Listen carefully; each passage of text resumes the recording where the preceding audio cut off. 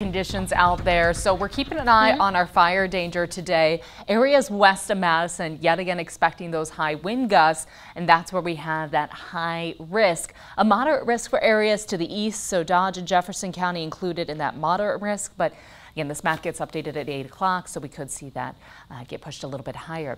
Our drought conditions map also updated yesterday, and right now the entire state at least abnormally dry, but our severe drought now expanding to include parts of southwestern Wisconsin, parts of Lafayette County, most of Lafayette County, southern Greene, southern Grant, and even southern Rock County included in that severe drought. So some rain in the forecast would be good news. And unfortunately, we're really not tracking that through the next few days. We are still tracking that wind. That's why our fire danger is still high for areas west of Dane County. You can see the divide here later this afternoon and evening.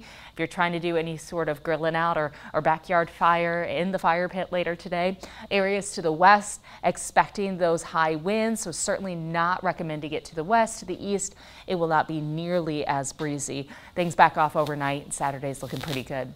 A clear sky right now across the state. You guessed it, we're going to continue to see that trend through this afternoon into Saturday. Pleasant today. Saturday, we see highs of the low 70s. We might see some light showers for far northern Wisconsin late Saturday into early Sunday, but Sunday and Monday we're staying sunny and we're going to continue to warm up.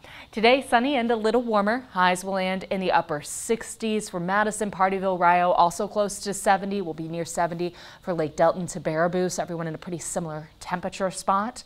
Clear skies tonight with our overnight lows dropping to the low 40s. So we have another night in the low 40s before our overnight lows start to climb a little closer to 50. That warmer air keeping our afternoons mild and our overnight temperatures above average, because average for this time of year moving towards the end of October, that'll be the upper 30s. We're not going to drop down quite as cold for the next few nights. Now next week we're tracking a small chance for some light showers in the forecast right around Tuesday.